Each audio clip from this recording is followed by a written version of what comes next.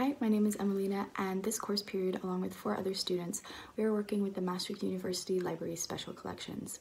Using books from this collection, our aim is to analyze and compare the content from these books with our current day knowledge on the topic of botany. Due to Corona, this period is fully online, which requires a lot of really good communication between the group members in order to make things work. It's only the end of the first week, but so far the experience has been really good.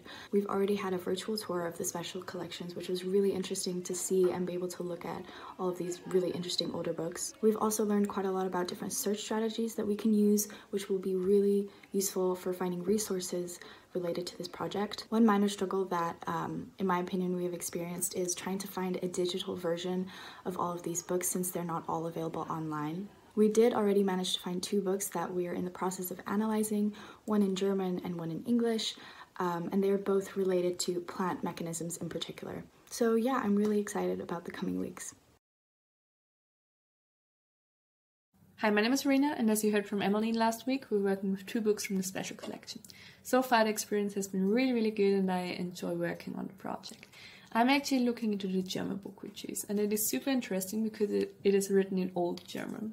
But of course there also have been some minor struggles involved. For example, to find some good books and papers and just additional information that is also available digitally, not only as a hard copy. But luckily we got some tips and tricks that helped us. For example, the spelling back in the day from the names was not very consistent, and therefore different spelling methods really help to find more sources. Also to look for a person as the topic and not as an author helped. And I could find more sources that helped me writing the report and also the Wikipedia article. So I'm looking forward how the Wikipedia article and the report will progress in the next week. And yeah. Hi there, my name is Nina. I'm a second-year student at MSP, and together with my group, we are working with the special collection from the library. In the previous weeks, Emmeline and Verena already showed you the introduction of our project, what it is all about, and how our research went. Now, after hours and hours of reading and writing, we finally reached week 3, which means that we finished our Wikipedia articles. One of the things I personally struggled during this project was actually finding the right writing style for the Wikipedia article.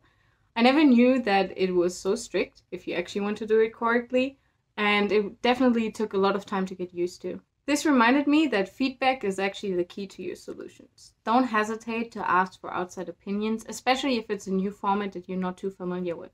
We were super lucky because we got to work together with Romain from Wikimedia Netherlands, and we ended up sending our draft a couple of times back and forth with him to get as much feedback as we could and to make sure that our article was appropriate. Feedback may be harsh, but it is incredibly helpful. In the end, everyone has the same goal and just wants you to reach your full potential. It was actually a nice motivation to hear from someone outside that your writing is improving and that you're going into the right direction. This is something to keep in mind for the future and all the academic writing you're going to encounter. Now we finally handed it in, and hopefully it's going to be published very soon. Stay tuned for next week to see how our last week of this project period went.